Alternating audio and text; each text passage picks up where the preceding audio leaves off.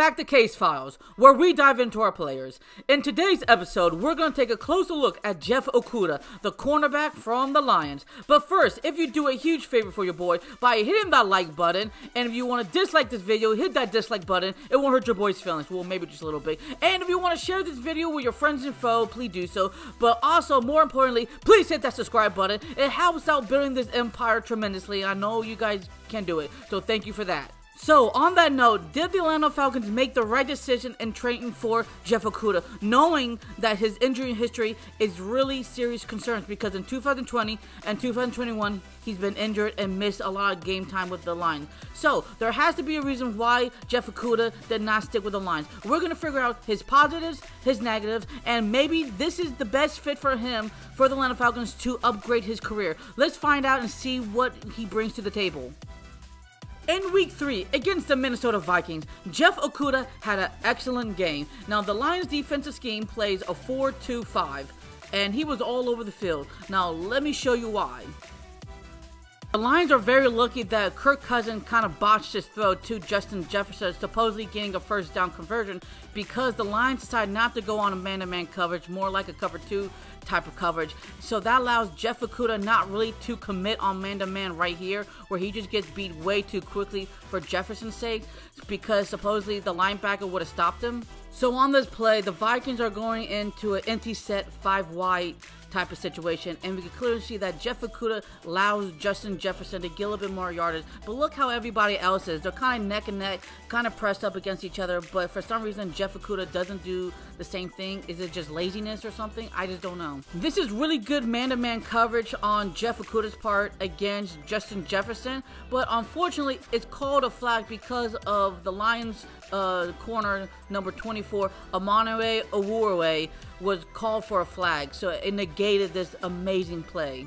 I still don't understand why NFL coordinators use zone coverage so much, because they don't really stop anybody. In fact, you're allowing the offensive side of the ball to get that first down. And look at this. How do you expect Jeff Okudah to get into man-to-man coverage to making sure he doesn't even connect with the ball? Because you can't. Because in a zone coverage, you're giving that wide open space. Yeah, clearly, I see the two linebackers are trying to cover both of those guys, but there's so much soft cushion there that they're allowed to get easy pickings. And then you have to make sure Jeff Okudah picks the right one. There's a reason why Jeff Okudah was picked 3rd overall, because he can do this on man-to-man, where he just literally just pushes Justin Jefferson's off balance, where he can't make the connection on time. Good corners always react to the ball when they're thrown, and look at right there where you see Jeff Okudah's already there tackling the wide receiver without any hesitation. I think most NFL fans could agree we want nasty players on our field, and that's what Jeff Okudah does bring on man-to-man coverage. But unfortunately, he does get flagged for this, but I love that he has that nasty aggressiveness just to take down any wide receiver that comes in his domain.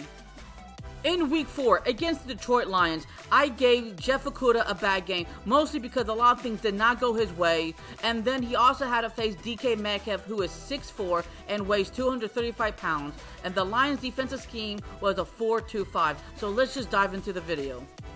This is going to be a pitch play by the Seattle Seahawks, where they're going to use Rashawn Penny going outside, and you can clearly see that Jeff Okudah just stands the ground and try to figure out where to go through the tackles, but then he does tackle, but then he kind of gets pushed backwards. This is a very rare currency. I've seen Jeff Okudah get beat in man-to-man coverage because DK Metcalf almost got this touchdown, but luckily for Okudah, Deshaun Elliott, the free safety, saved this potential touchdown. And the reason why DK Metcalf had an excellent start, because you could clearly see that Jeff Okudah didn't have proper form, and then DK Metcalf used his big arm frame to slightly move him over so he was sideways, not in front of him where he should have done that, where it gave Jeff Okudah a much better chance of success, where he doesn't go deep and almost scoring on this touchdown.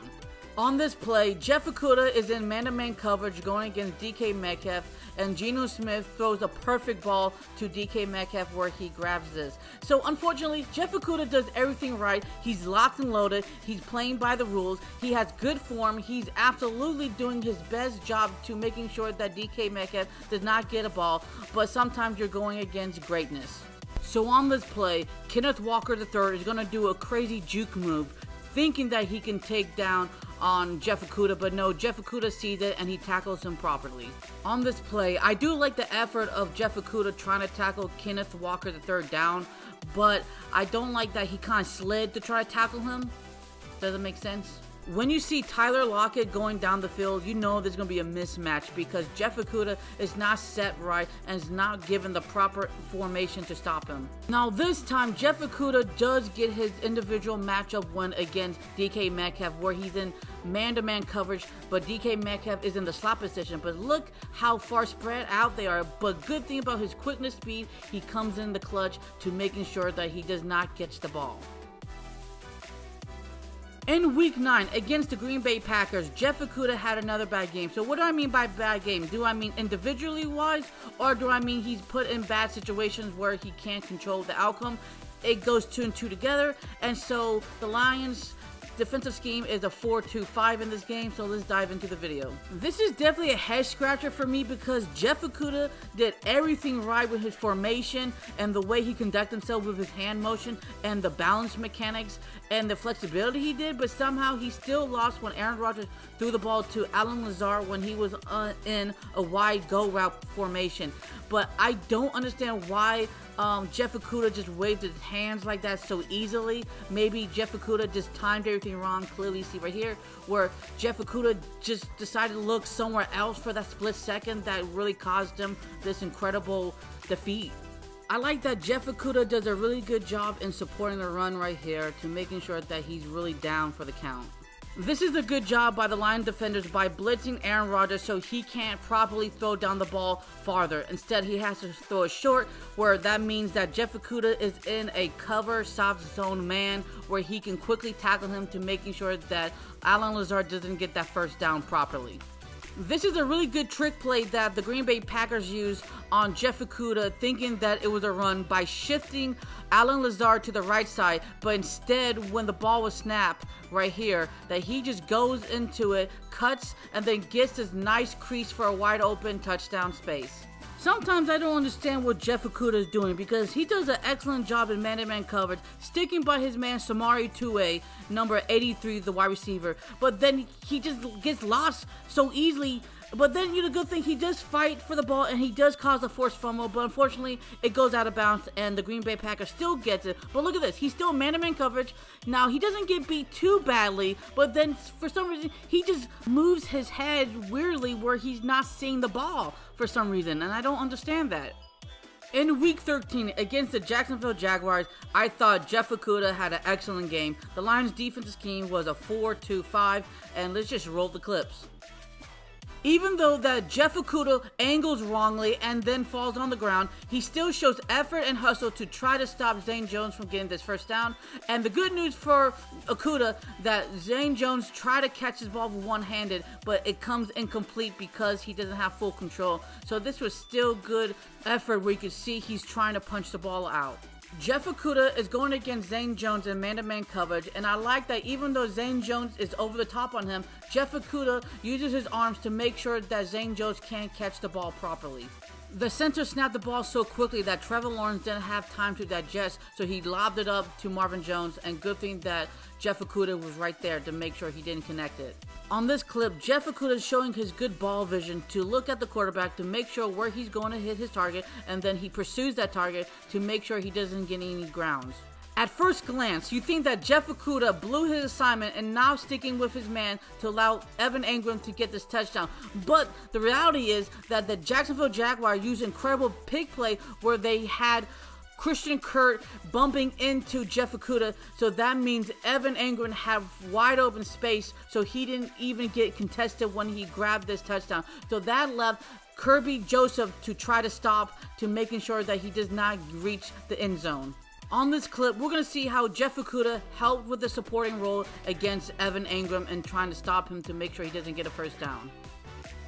In Week 15, against the New York Jets, I gave Jeff Okudah a good game. Now, the Lions' defensive scheme was a 4-2-5, and believe me, this was a defensive game thick and through. So that meant that both sides of the party got tired really easily. So Jeff Okudah had some great moments, and Jeff Okudah didn't have so great moments. So let's just dive into the film. Jeff Okudah's bread and butter technique when he's in man-to-man cover is excellent when he's going against Denzel Mims, where he uses arm talents to making sure he doesn't get beat and almost get this pick.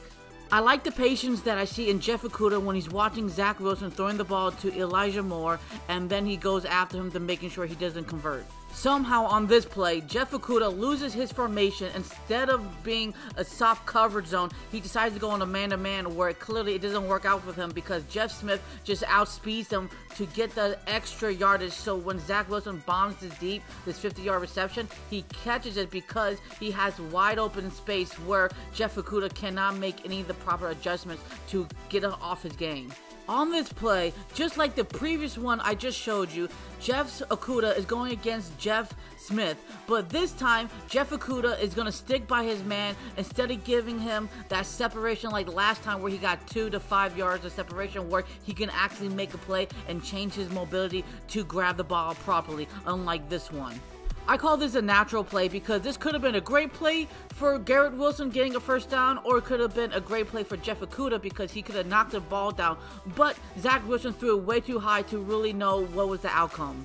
Here's another man-to-man coverage that Jeff Okudah absolutely dominates against Garrett Wilson, where he's making sure that Garrett Wilson doesn't even come close in beating him out of this coverage. This is an unfortunate play by Jeff Okudah because he does everything right. He has the high ground. He uses his formation to a T, but for some reason, Garrett Wilson just uses his speed to get him a little bit more of a crease to make sure he catches this. And it just happens sometimes. No matter what your preparation is, sometimes you're just going to lose.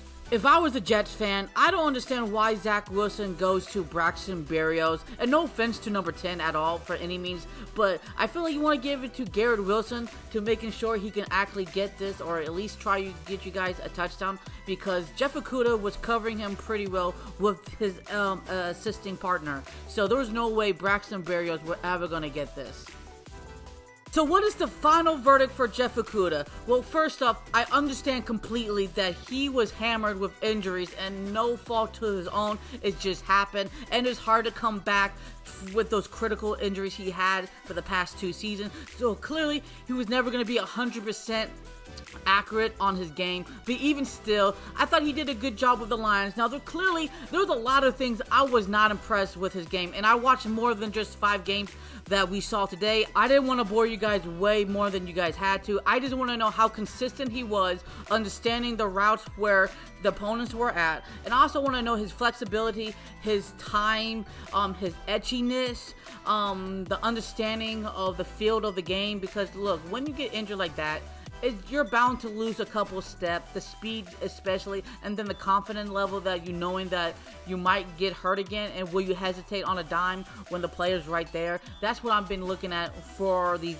other games, and also I'm very disappointed that a lot of times that the Lions did not set him up for success a lot. A lot of times where I noticed they don't really use him man-to-man on every single play. Now, I can understand you don't want to make sure he gets tired or he might get hurt pretty easily, but even still, they use him on these 2 deep coverage where he's not properly used as I think he could be, where he doesn't get into your face because he's a press corner. You have to make sure that you rough him up or at least try to break his angles so you get wide open coverage, because if you don't, he's going to put you on the dirt like we've seen plenty. So I think the Detroit Lions kind of misuse his skill sets because he's fantastic in Ohio State. There was no denying that. He was definitely one of the top 5 players in that draft class, and it showed on tape when he was in college, but unfortunately I think the Lions just misused him. So hopefully the Atlanta Falcons can open up the floodgate because he can be a baller for us in theory. So right out of the gate, there's already a huge bonus for the Atlanta Falcons and Jeff Okudah, because he's not asked to be the true number 1. That's AJ Terrell's job. What Jeff Okudah is going to do is he's going to be the number 2 guy to attack anybody that the new defensive coordinator needs him to do, and he would do it with flying colors because he doesn't have all that pressure on his shoulders, because he can rehabilitate himself, so he could definitely calm down, he could slow down, he doesn't have to go all throttle because he can rely on the other players that the Atlanta Falcons have required and already drafted. So this is a huge bonus for him, so he can be flexible and just have a mind state of peace, knowing that he's not being asked to do 10 times the business he was doing with the Lions. So that's a plus in my book. So on that note, If you guys watched to the very end, thank you guys for your own personal time to watch these videos. I really do enjoy making these videos. Please hit that subscribe button because they do take a long time for me to produce. So on that note, the next episode will be Drake London. So what do Falcons do? Rise up. Until the next episode, show love and peace to the world, and peace.